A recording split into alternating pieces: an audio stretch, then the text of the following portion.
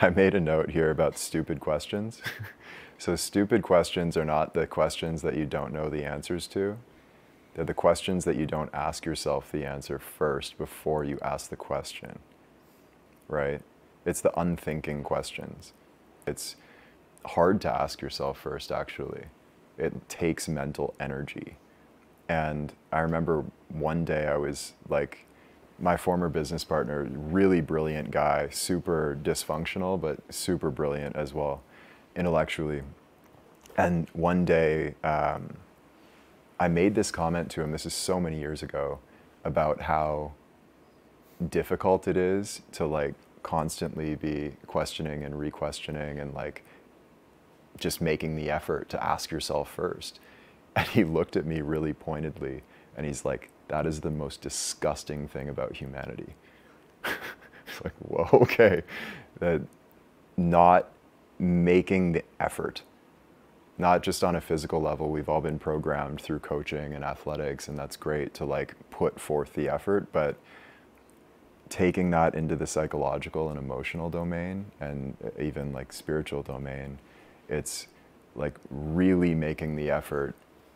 Ask yourself first.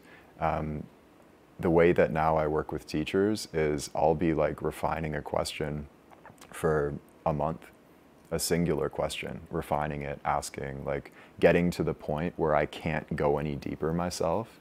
And then I'll have a call and we might discuss that topic for like 3 hours.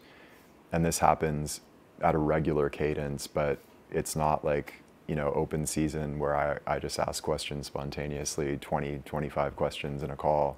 We're like really drilling deep into the right question because it took a long time to come up with it. And of course, that's not to say in this retreat you spend all week like really thinking through the question. It's just take the effort to, before asking the question, and this is for your benefit, like I'm happy to talk and answer is kind of my thing, right?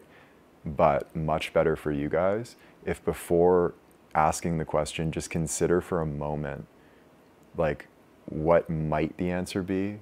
What's a better perspective? Like how could I frame this? Maybe there's even a more refined question, or maybe this question is like not even the right question at all and there's a better question to ask.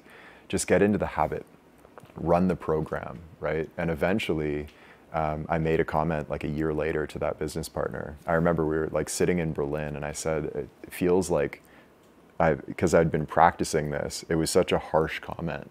It really stuck with me and I'd practiced it all year. And I made this comment, it feels like I've built like this sort of self-generating power plant in my mind. Like it just does it automatically and it's no longer, it doesn't require effort. When you're first learning to walk, it's really hard and you stumble and fall and it's really like effortful. Now we just get up and walk. And that's what thinking is like.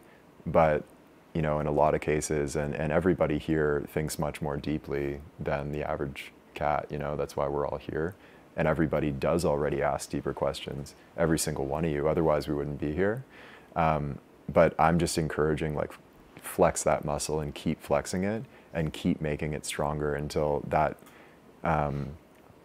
you know, the intelligence that's asking the question comes alive. That's what active mind is at the core.